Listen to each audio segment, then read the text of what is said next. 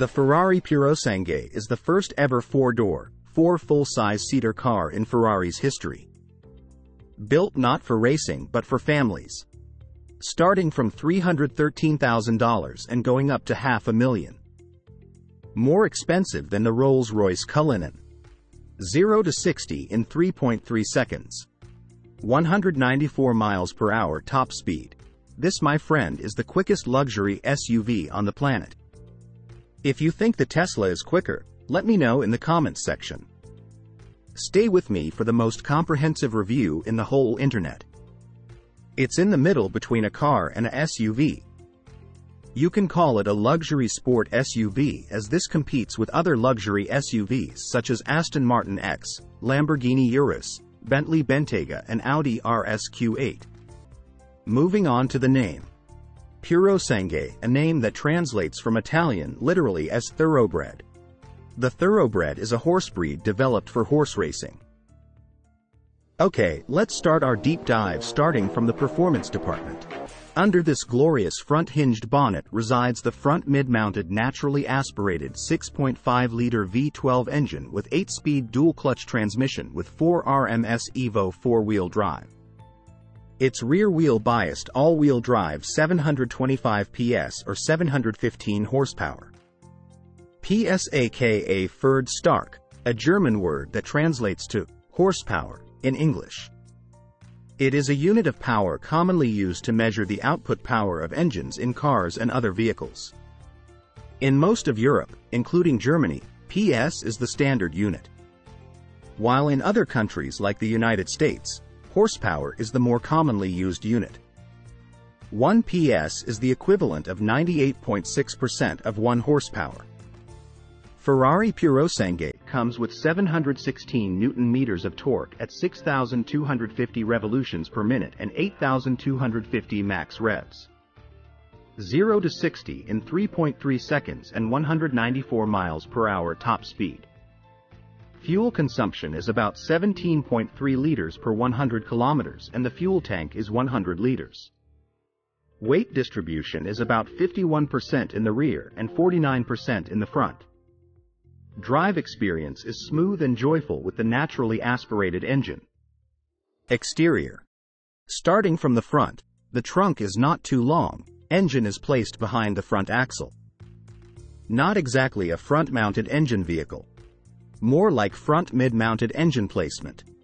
There is a horizontal line wrapping around the front containing the parking sensor and 360 cameras. Mesh grille made out of carbon fiber. Air goes in below and over the headlight, through the engine and out. There is an uncommon air vent near the A-pillar. Every vent and ducts you see on the exterior are functional and real. These are there for a purpose, not just style elements. Air being ejected from the engine drafted out of the bonnet shot down the side of the car. There is no downforce claim for this car. Ferrari hasn't quoted one.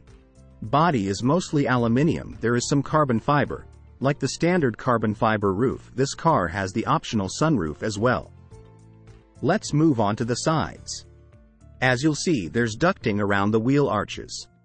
22-inch wheels for the front and 23-inch wheels for the back are surrounded by carbon fiber wheel arches.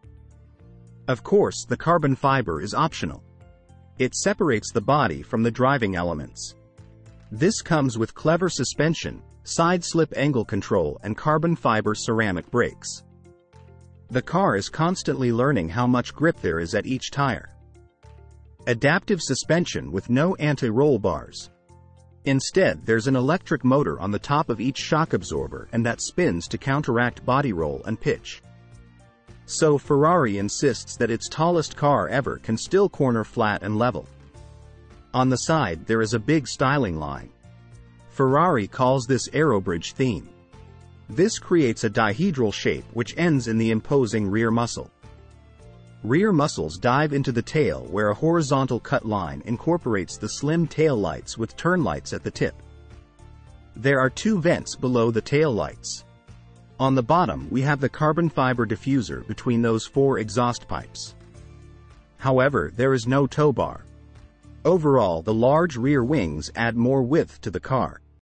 Spoiler is placed towards the end of the roof. Roof is carbon fiber standard. On the rear window, there are 2 creases. And notice there is no rear wiper. With aerodynamics, they say it has such a strong wind effect that it cleans the rear glass. Let's peek into the boot.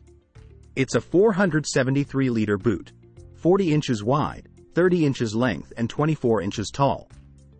Boot space is not massive, but it's plenty. Under there, we have an additional storage compartment.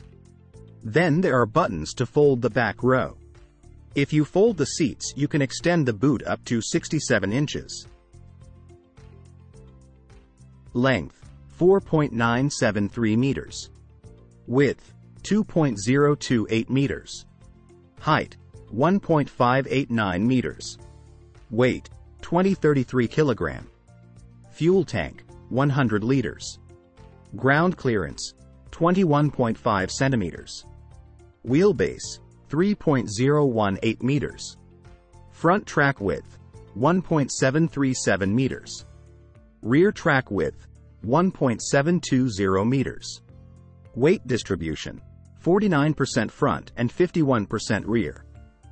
Let's get inside. We have the motorized rear doors hinged from the back. But the front doors are not automatic. However, they are soft close, frameless with dual insulation glass.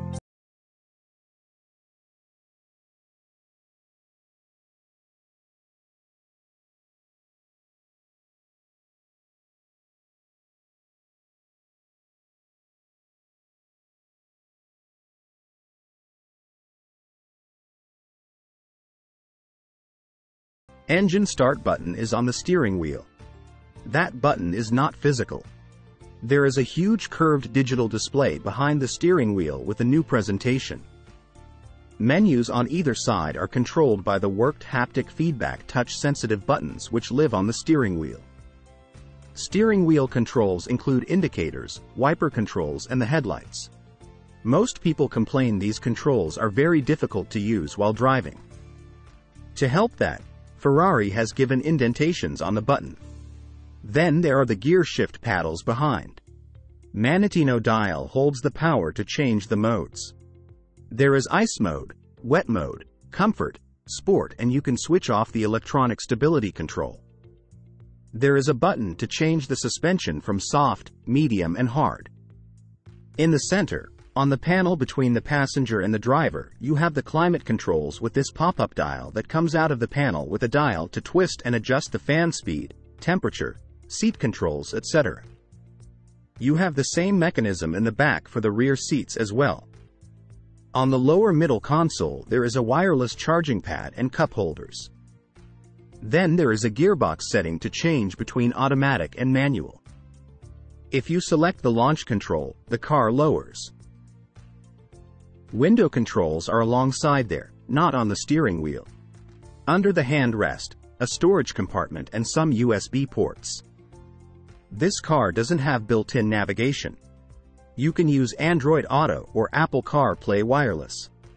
Once connected, it pops up on the driver's display. But it's not super nice, but alright I guess. Once connected, you can button on the steering wheel to switch between the nav and the dials. There is also a small head-up display and 21-speaker Burmester sound system. No middle screen, but there is that front passenger 10.5-inch infotainment system with sat-nav, aircon seat control settings. It mirrors the driver's controls as well as you can have your own controls too. As this is a family car that is nice to have, front seats are a bit low and sportier than luxurious. Let's hop into the second row. Those are bucket seats. Front seats and back seats are Alcantara optional. Ferrari is also working on a completely animal-free interior, but it is not possible yet. There is no third seat, only 2 at the back. You cannot have a 5th seat. You have the switch to close the door on the B pillar. There is plenty of knee room and headroom for the second row. But if you are over 6 feet 2, it starts to get a bit tight. Heavily tinted glass makes the second row a bit darker. Between 2 seats there is that pop-up dial like we had in the front for adjusting heated seats and air conditioning. Then there are cup holders.